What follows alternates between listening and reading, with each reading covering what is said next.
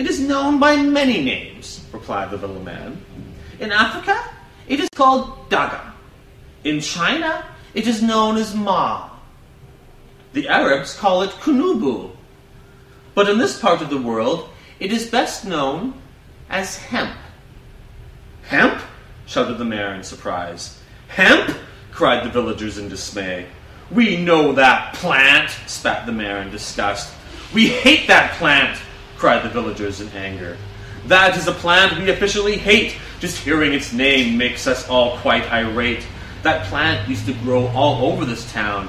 Everywhere you looked, it sprang from the ground. It's true that this plant has a few paltry uses, but it also contains some most dangerous juices. That plant has the world's most terrible flowers. They can make moments seem as if they're lasting for hours. This plant improves music and heightens the senses, thus bypassing all of your spirit's defenses. Even if you just use them so you can unwind, these flowers still put some strange thoughts in your mind. This is the plant that corrupted our youth. When they used it, they questioned our version of truth.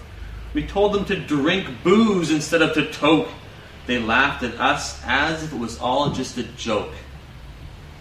They started to think instead of obey.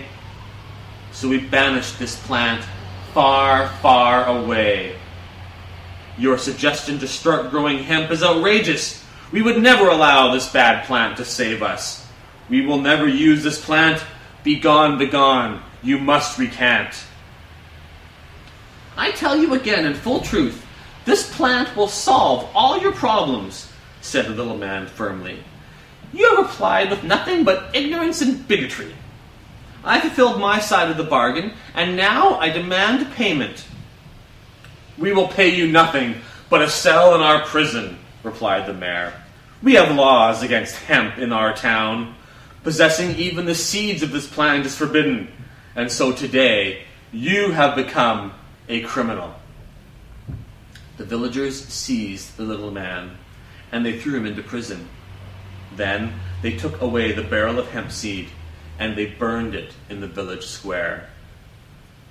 Oh ho, said the little man, sitting in his prison cell. So this is the way it must be? Very well then. Now you shall see what I can do. So saying, the little man placed some fragrant hemp flowers into his shimmering glass water pipe. He lit a match and inhaled, drawing the smoke deeply into his lungs. In an instant, his eyes became red as an open-faced cherry pie. As the piped his pipe, something strange began to happen. The gurgling and burbling of the water began to sound as loud as a crashing wave, and great clouds of swirling smoke came out of the bong. The clouds spread over the whole village, covering every garden, filling every home, sliding into every nook and cranny, slipping into every crack and crevice. Soon, every single villager had breathed in the pie-eyed piper's smoke, and they all felt their minds opening to new thoughts and new ideas. Yet although every person was touched, each was affected in a different way. Some of the villagers cried out and wept openly, while others wished only to be left alone with their new thoughts. Some laughed and sang and danced, while others began jotting down new inventions on crinkled pieces of paper. Some pulled their lovers close, while others began playing games with their children. Some began to play music, while others looked to the sky in wonder. Many of the sick felt improved and began to eat, while the elderly smiled and felt their aches ease. Then the pie-eyed piper piped upon his shimmering glass water pipe a second time, and a second great wave of clouds rolled through the village.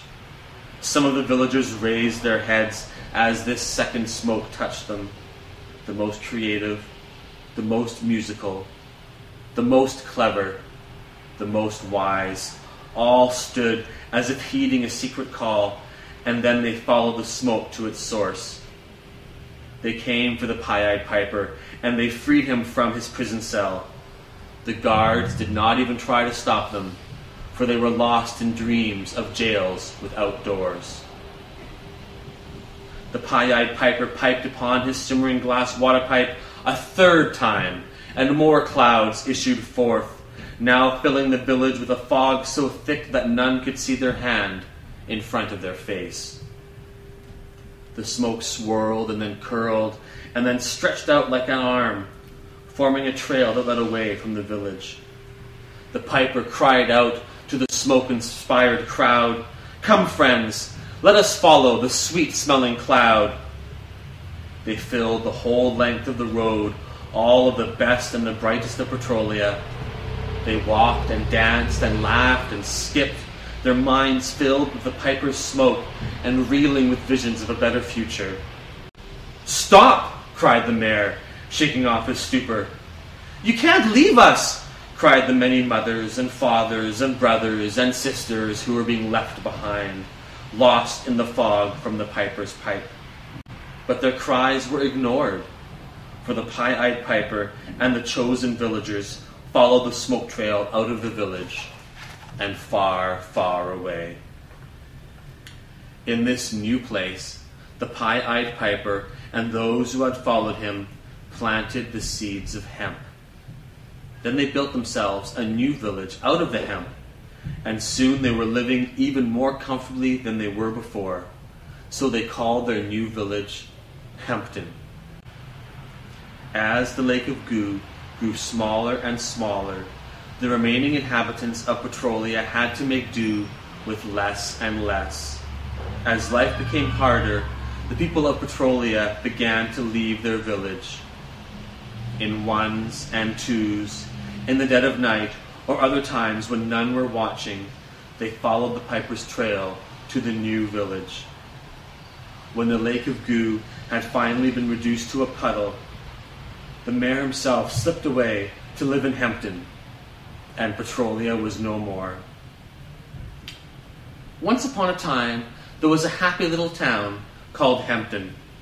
The people of Hempton were well fed and well dressed because their town was blessed with a great field of fragrant green hemp.